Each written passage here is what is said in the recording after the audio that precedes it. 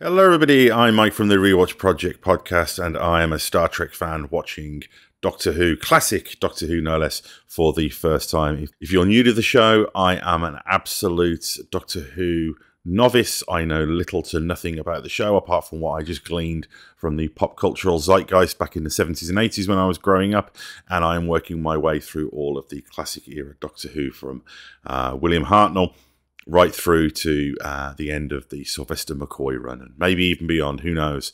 So yes, I've been learning a lot.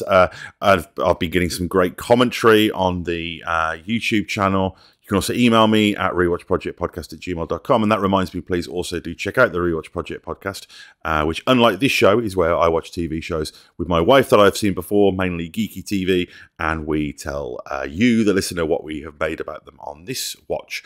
Apologies for the brief gap between the end of the Marco Polo serial and this new serial. Work's been a little bit crazy for the last couple of weeks, so I treated myself to a week off, but I am back and I'm looking forward to getting into Doctor Who. So without further ado, let's move on. We are now on to The Sea of Death, the first episode of the Keys of Marinus serial. Again, as is the case with all of these things, I know absolutely nothing about this.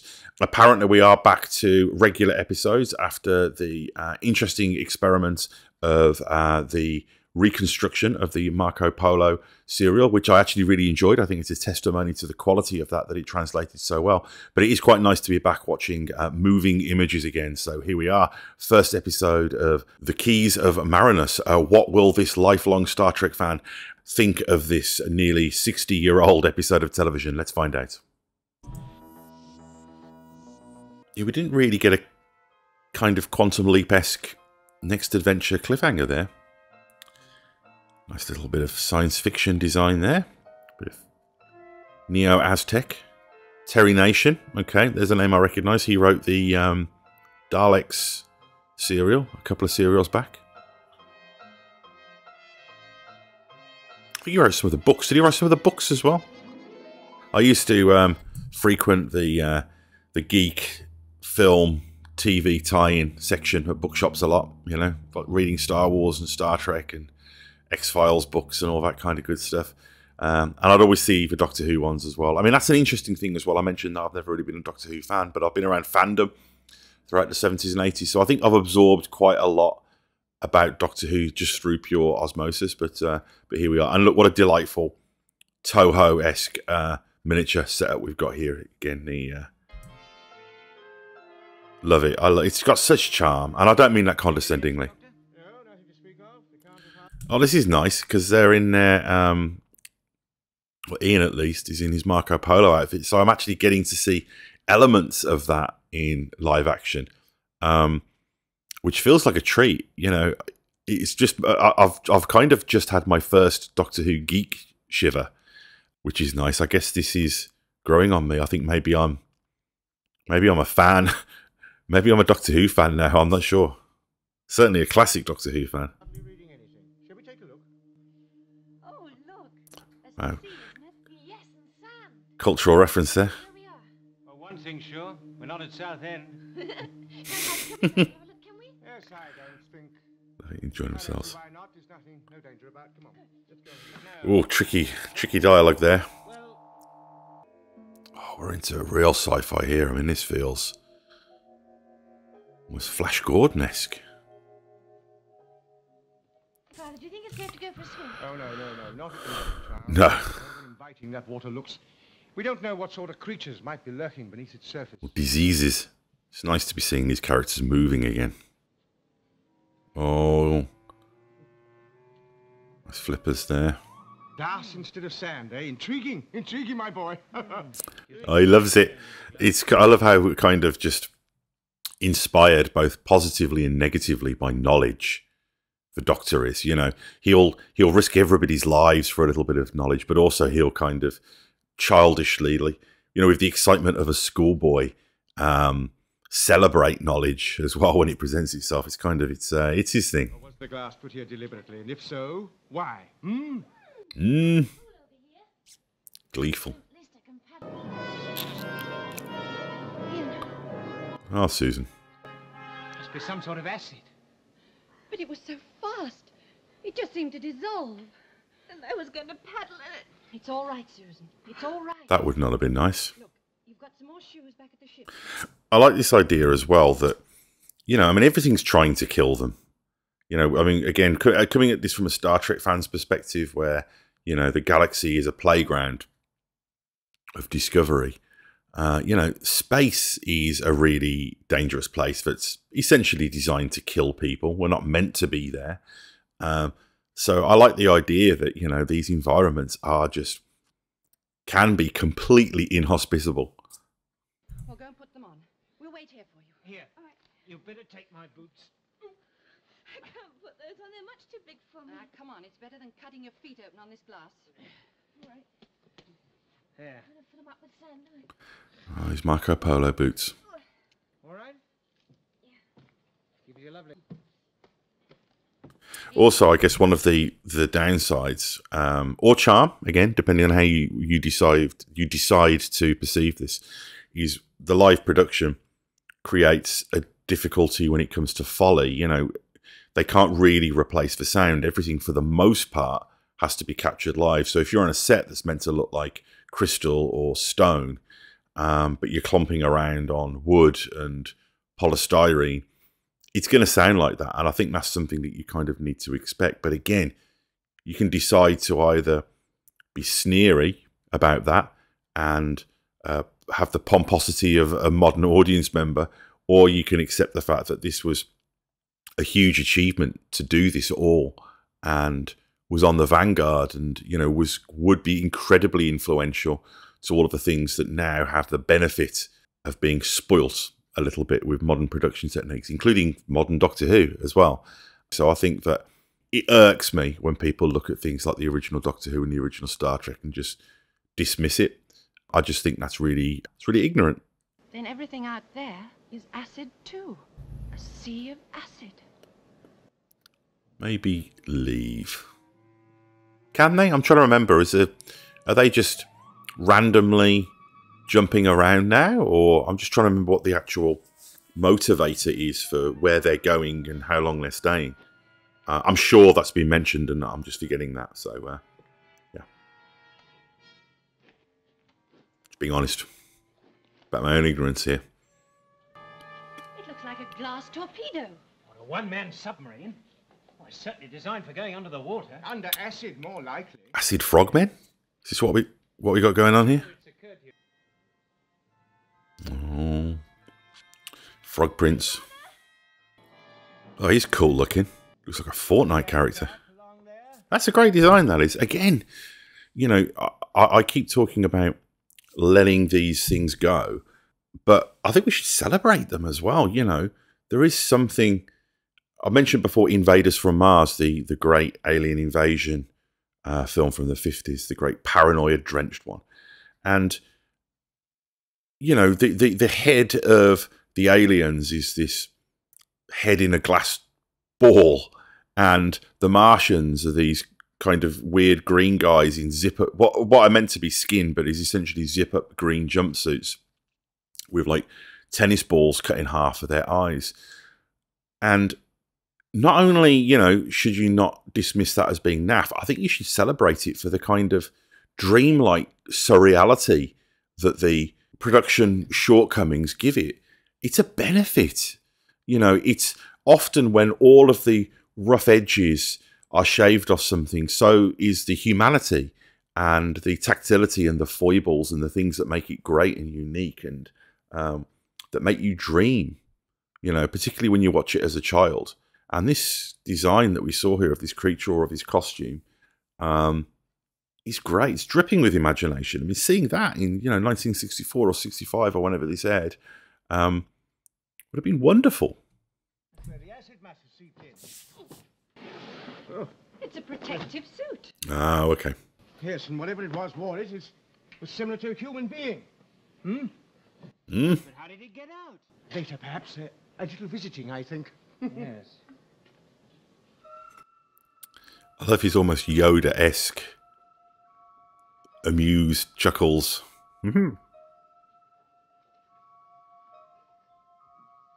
Great sense of scale, design. I mean, I know this was written by the same writers as the Daleks, and there are similarities here. You know, both hard sci-fi, both, you know, landing in a mysterious place and trying to figure out what's going on. But also the aesthetic design elements, that kind of Germanic expressionism seems to be back.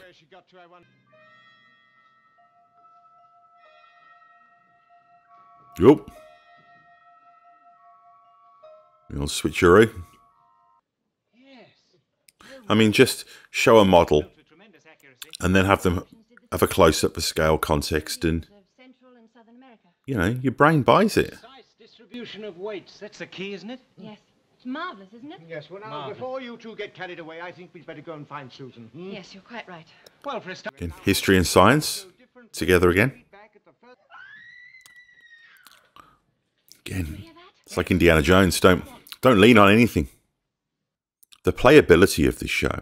So much of the show is sneaking around and infiltrating and hiding and running and chasing. You know, that is extremely playable. You know, that is a real playground friendly activity. And, you know, I can see why kids would get brought into this and would bring that play into the playground in the 60s and the 70s. Thought it was Susan, of course. Well, I am sure. Yes, but where's the doctor? I mean, even if he'd been travelling at half speed, he should have reached that far corner by now.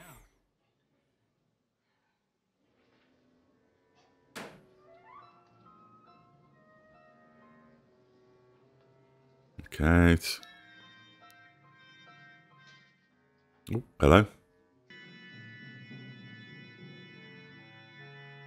Oh, creepy. Oh, hide behind the sofa, kids.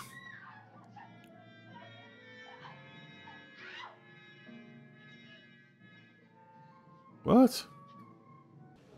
I said she's probably back at the ship waiting for us. Oh, is he gone as well? Bloody hell, they need to just tie themselves to each other.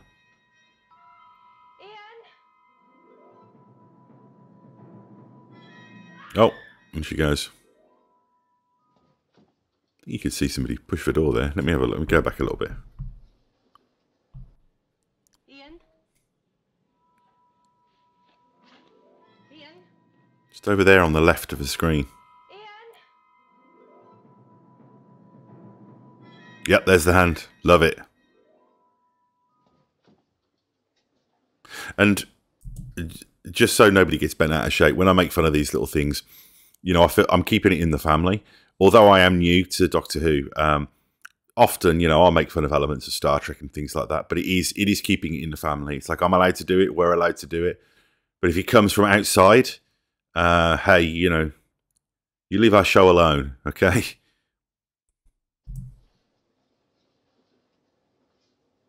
They died, and we're only prisoners. Love that posture he has. Maybe we're to be killed too.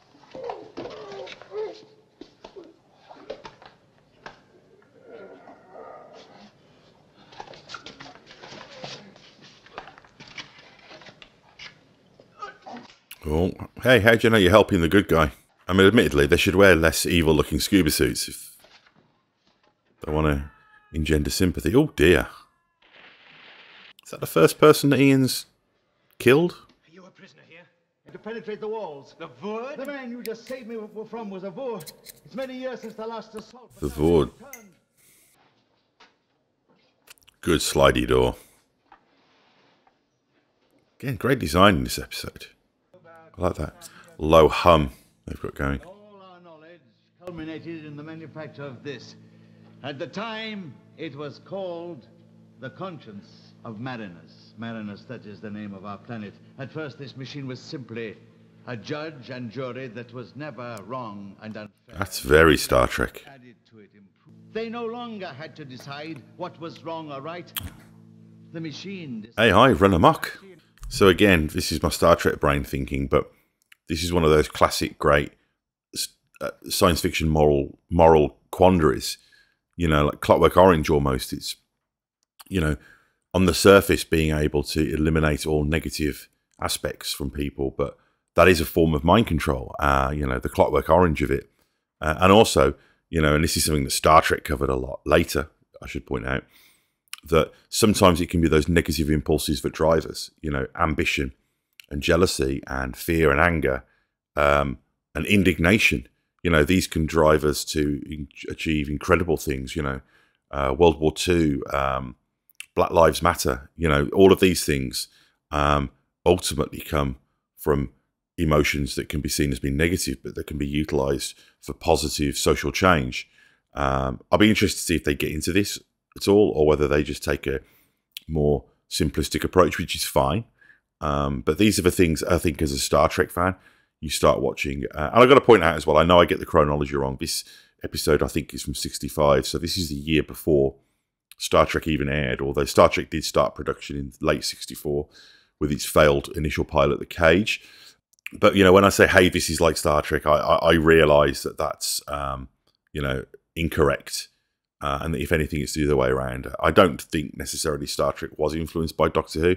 I think that they were, you know, produced close enough time-wise that I don't think one really factored in the other, at least not in, whilst the original Star Trek was on the air from 66 to 69. I think that, you know, they were very much in their own lane, but it's interesting to think about.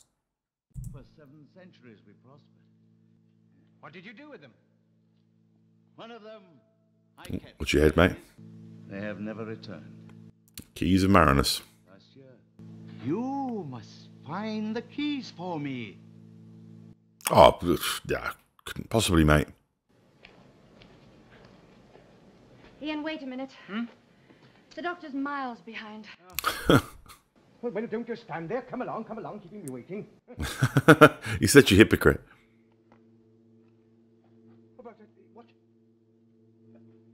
What is it?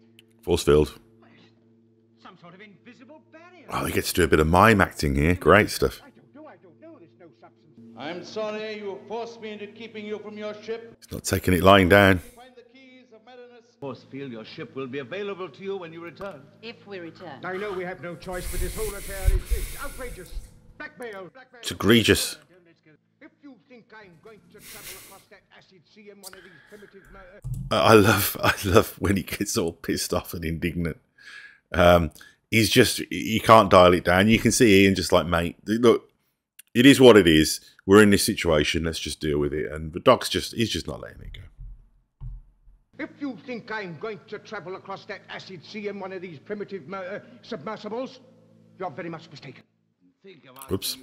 It just adds to the realism, those flubs, to be honest. I mean, I'd struggle with that sentence in conversation. What? This little thing? Oh, don't be ridiculous. To beam up, beam across. Very compact and very neat, sir, if I may say. Again, it's, you know, you're talking the Doctor's language now, aren't you? You know, as soon as you show him something, I mean, look at his little face there. As soon as you start talking about anything scientific or educational, he just perks right up. Same destination, you have only to twist the dial once. Like this? Oh. Look out, dude. Oh, how exhilarating. He loves it. Where's Barbara? She should be here now. Barbara!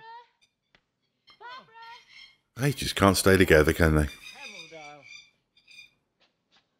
Look, there's blood on it. The Velvet Web. Yeah, okay. So, yeah, I mean, you can tell that it's the same writer as the Daleks episode. It's very much... there's a lot of similarities, you know. I mean, it's science fiction. There's a bit of a mystery. A kind of a dead planet. Two kind of essentially warring factions that they get pulled into. You know, a little bit of convolution around the mythology of the keys. I'm not sure I'm completely following it, but basically it looks like it's a kind of a side quest story in some ways. You know, you've got to go and you've got to get these things to do this thing. You know, it's very much a kind of a MacGuffin chase. But I'm all up for that. You know, I've talked before about how one of the great things about Doctor Who is the elasticity of the concept. And I'm a big science fiction fan, so I'm glad to see them getting back into science fiction territory. And yeah, I'll be back soon with the next episode, The Velvet Web. I'm not sure how many parts this storyline is. As I say, I try to kind of remain as ignorant as possible, as pure as possible. One of the things about reacting to something is, of course, you know, I do pause it from time to time, but I'm also talking over it as well, so I probably maybe miss a few details that I wouldn't miss if I was just sitting in my lounge watching this. So if I have missed anything, or if I've got anything wrong, or I'm going down the wrong path, happy to be corrected or get any kind of context. So yeah, really enjoying Doctor Who, really enjoying this storyline. Glad to be back with moving pictures again, and I will be back with the next episode of The Velvet Web very soon. Bye-bye.